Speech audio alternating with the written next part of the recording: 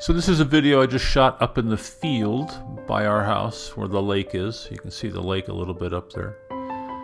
I started out about maybe 100 yards from the lake, and the drone is flying over the top of the lake. Let's call it a pond, but you can see it there. And I think I'm gonna spin it around in a circle here. Here we go. And you'll see me right in the picture, see me way down there. So the drone's way up in the sky.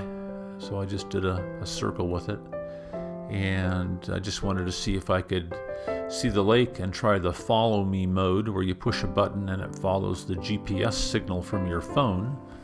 And that worked out pretty good. I didn't try it for too long, but it worked out pretty well. But I wanted to kind of see what the lake looks like and try to get it up a little bit higher and play with the camera angle, and that's what you're seeing here. So there's some of the houses off in the background there. Looks like you can see the curvature of the earth, but that's just the lens of the camera.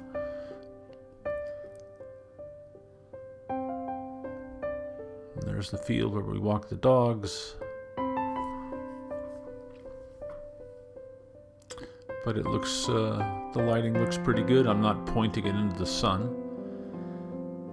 And I have the battery charging now for next time. And I'm following up to get another battery so that that doesn't get messed up. And now I'm starting to bring it down to land it.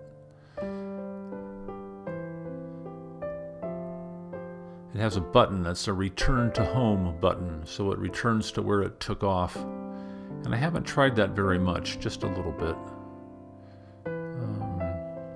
And then right here is kind of the follow me mode. There wasn't much footage, but I'm walking and it's following me. And I guess I would have to aim the camera at me because it's going straight ahead. So I'll have to work on that a little bit. And then I'm going to bring it down. I think I switch it off and then I bring it down and land it right up here. So that's kind of the footage for today. It's pretty cool. And I'll talk to you soon.